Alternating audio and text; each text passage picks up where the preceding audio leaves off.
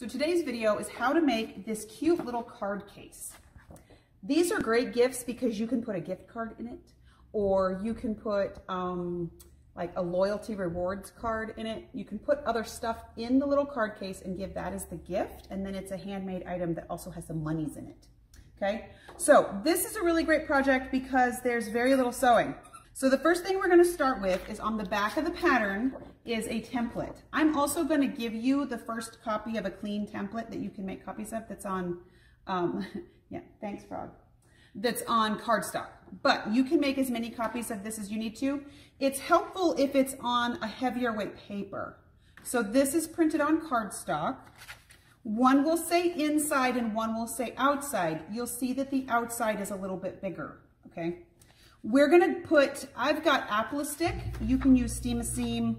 You can use any sort of two-sided fusible. Apple stick's just the one that I like the best because it doesn't gum your needle up as much, okay? So we're just gonna take this to the iron and we're gonna fuse it. Make sure your iron is really hot when you do this because you really want that fusible to stick down. All right, so now we're gonna pull this off. See, all my sticky that came off is now on my mat, and I can just roll that off and use it again. Here's a hot tip. Make sure that if you have glue on this, you clean it off before you go and press the next thing. Now I'm going to take paper scissors. These are scissors I do not care about, and I'm going to cut away the edge of where my template is.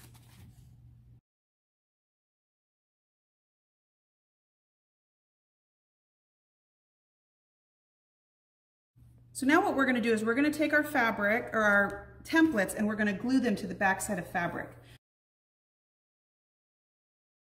Sometimes getting the paper off the sticky stuff is kind of challenging. If you take a sewing pin and you score it and then bend it, the paper will come off easier from the middle out than if you try to pick at the corner.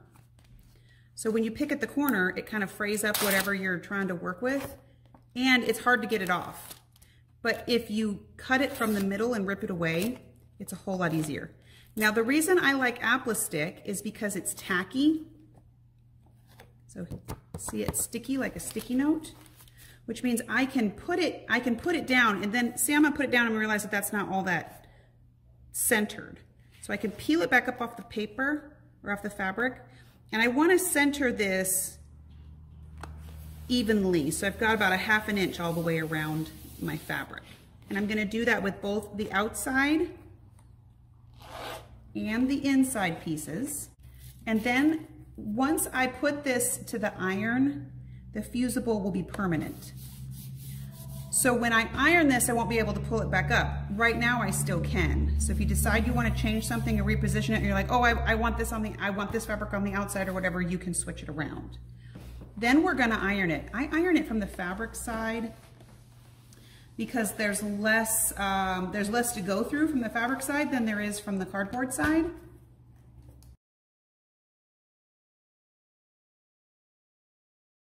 I'm just going to go and trim around this now so that I have 1/2 inch of fabric all the way around my paper.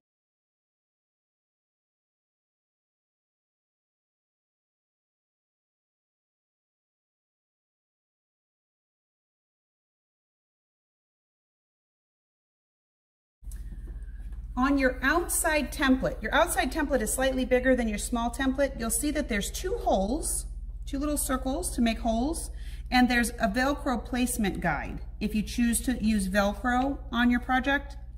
We're going to do the snap setting. So I'm going to take, this is a tool that comes with the snap setter. You can use an awl if you like. And I'm just going to poke a hole through that circle. I want to make sure that I can see the hole from the other side of the fabric, which I can. And I'm going to mark that spot on both ends. This is going to tell me where to put my snap, okay? So now that we have our snap set, see how these lines say fold on them? This is my point-to-point turner. It has what's called a Hera marker on the other side. I'm going to take the marker and I'm going to run it right down that line that says fold. All 3 lines. What this is gonna do is it's gonna make that cardboard fold on that spot easier, and so that it makes a straight line. Since the fold is on the other side where you can't see it, making that little hair mark makes the cardboard a little bit weaker, so it will fold right where you want it to, okay? So we've marked our fold lines, all 3 of them. So these are plastic snaps. That's what we're gonna demo in today's video. What you need is 2 flat ends. Both of these are exactly the same, okay? These are gonna be the parts of the snaps that hold it together. Then you have a male and female end of your snaps. The male goes up, the female goes down. They click together. We're gonna set the female side of the snap on the bottom part of our card, okay? So this is gonna be on the inside of the card, so I'm gonna use the flat side of my snap, because we're not gonna see this part, so it's gonna go on the inside of the card holder. We're gonna take the female end of our snap and set it right there. These are the pliers that set this in. This has got like a little rubber mat. So you put the flat side of your snap in this little holder setting here, okay? You have to kind of work it in there because the throat of this isn't very long. And then you set the rubber plunger down on top of the snap itself and squeeze it. So what happens is the pointy bit gets smashed down. So this point is now gone, it gets smashed down inside of the snap. Okay, so we're just gonna set this side for now. All right, I'm gonna show you 2 different ways to glue your fabric down onto your cardstock. First, we're gonna use 505 spray. This is a really great basting spray for when you're gonna quilt your quilts. It's also handy for these kind of projects. You wanna do this either outside or in a space where you're not worried about overspray. I like to just take a cardboard box and lay my whatever I'm working on inside the cardboard box so the spray stays where I want it if I'm doing a bigger project.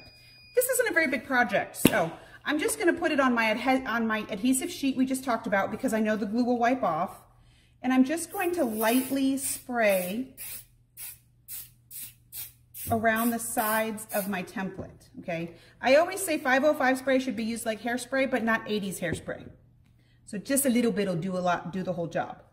We're gonna roll our fabric around the cardboard template. If you just take your fingers and roll it, you don't wanna fold the fabric at all. Or you don't wanna fold the template. You can make your corners nice and sharp and fold this back up again, okay? So we want our corners to be flat. So I just pull my fabric back, fold it in on itself, so we end up with this nice sharp corner, okay? And we're just gonna roll this all the way around. When you get to this curve, it helps to take a couple little cuts, just a few, and not even all the way to the cardboard, just about halfway down. We're just gonna snip into the fabric. That lets the fabric turn the corner a little easier. So if you just take your finger and roll your fabric over the edge, you can keep that nice curved shape that you started with, okay?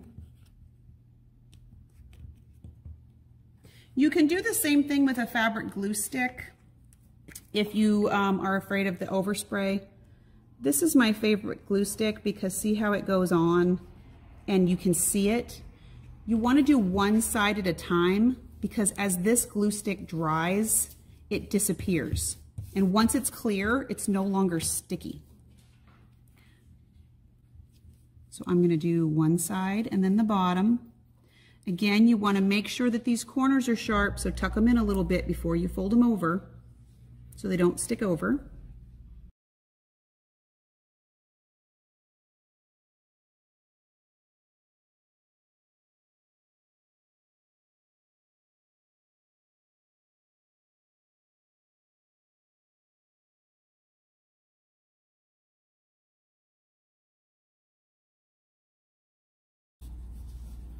Now, if you go and hit this with an iron real quick, everything is going to lay real flat. What that does is it dries the glue so everything stays nice and flat. So we have our pieces put together. Look how cute, okay? Now we're gonna put our ribbons in. On our inside piece, it will say ribbon placement. There's a ribbon placement line. See, it's dashed. You wanna take your 2 pieces of ribbon. I just took the piece of ribbon in my kit and I cut it in half. And I'm gonna lay this on top of the ribbon. You can see either side that the ribbon lines up with the dotted line. So we're gonna do that on both sides. Now, if you use the 505 method to spray this down, this is already gonna be tacky, and when you fold your ribbons over, they're gonna just stick to the 505 spray. If you used the Quilter Select glue stick, you're gonna need to put some glue down. Now again, this is the reason I like this glue stick, because when it's yellow, it's sticky. And when it's clear, it's dry. See, it's already clear, so it's not gonna stick. Once it's clear, it's no longer sticky, which means you can't see it and it won't make a mess anymore. Okay, so I'm just gonna stick those down. Again, if you use the 505 spray, you can just stick your ribbons around. So that's how you put your ribbons in. So now we're gonna take and put our 2 sides together. When you lay them on top of each other, the bigger piece shows just slightly around the edge. Okay, you just sort of stick it together like that, and then we're gonna take it to our sewing machine and we're just gonna sew a line all the way around the outside, just inside the lining piece. Now I'm using my stitch in the ditch foot because I can stitch right along the edge of my cardboard piece with it, and I'm using a thread you can see so you can see it on the other side. So I'm going to drop my foot. I'm going to do a tie-off stitch to lock it in place. And then since I'm using this foot with a guide on it, I can just run the guide right along the edge of that piece of cardboard. And since the cardboard's kind of firm, it will guide right along that. Now I've bumped my needle over to the inside so that I get a top stitch effect.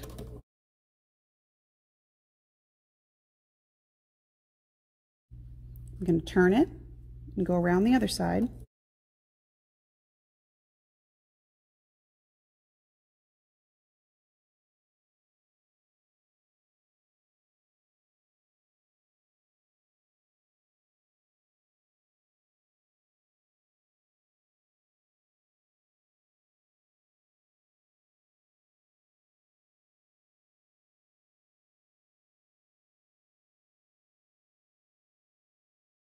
So then just make sure that you snip away any threads that are sticking out, make it look nice and clean. Look how cute this is. It's very festive.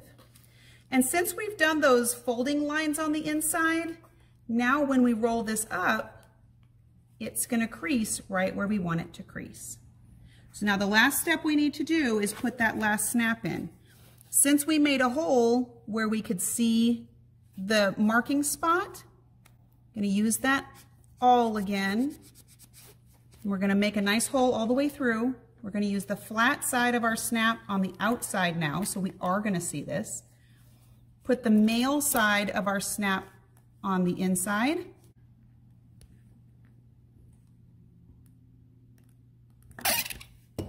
Now our snap is set. When we fold this up, the snap clicks together. Now you have a cute little card case. So when you open your card case, you can put a little gift card right inside there. Look how cute. 5 Little Monkeys gift card would fit in there really nicely. There you go.